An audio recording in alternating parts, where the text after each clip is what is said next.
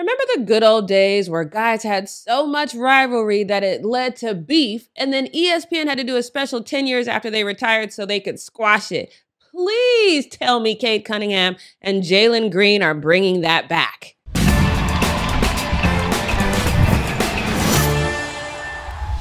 What's up, everybody, and welcome back to The Fumble. I'm your host, Jackie Ray. Do me a favor, make sure you hit that subscribe button and that notification bell if you haven't already. And then do me a favor, head on over to Instagram and Twitter and follow me at JRayTheFanatic. Now, for the most part, Summer League is just fun to watch.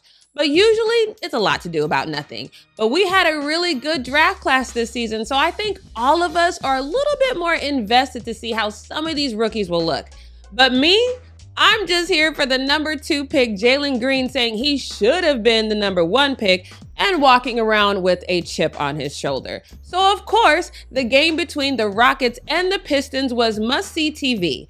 There were not a lot of oh my god moments, but Cunningham and Green were clearly there to battle it out with each other. You could tell early on that they were both more concerned about their individual matchup than they were the game.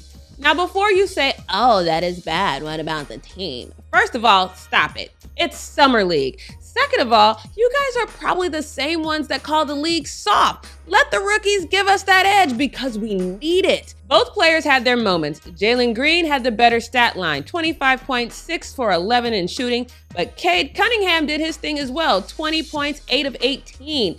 Now, to be fair, this rivalry, should it develop, is going to be 100% because of Jalen Green. He got his shot over Cade and instantly did this stare down. At first, I didn't like it because it's the Summer League. But then I watched Malice in the Palace and I remember how much I loved Ron Artest back in the day. Oh, those were the good old days.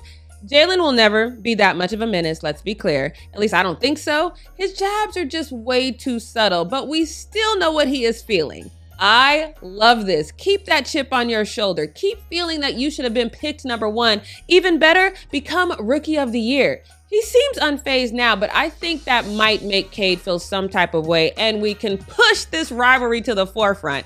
But am I wrong for wanting to see this, or are we missing this kind of intensity in the game? Let me know your thoughts in the comments below. Once again, I'm Jackie Ray. Thanks for watching The Fumble, and we'll see you next time.